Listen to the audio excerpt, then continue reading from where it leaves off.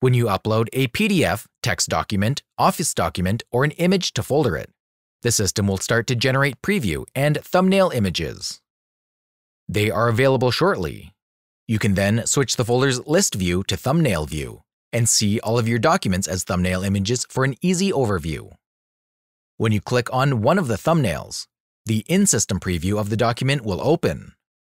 You can scroll through the pages here, and if you have sufficient permissions, you can also copy text from here, print, or download the document. Giving someone preview-only permission means the user is limited to accessing the document only as this in-system preview, with no tools for download, print, or text copying. This preview can be accessed from a list view too.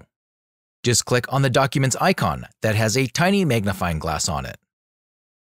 Or open the document's detail view and click on the thumbnail from there.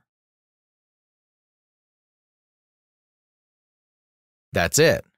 This is how in-system previews work in Folderit Document Management System.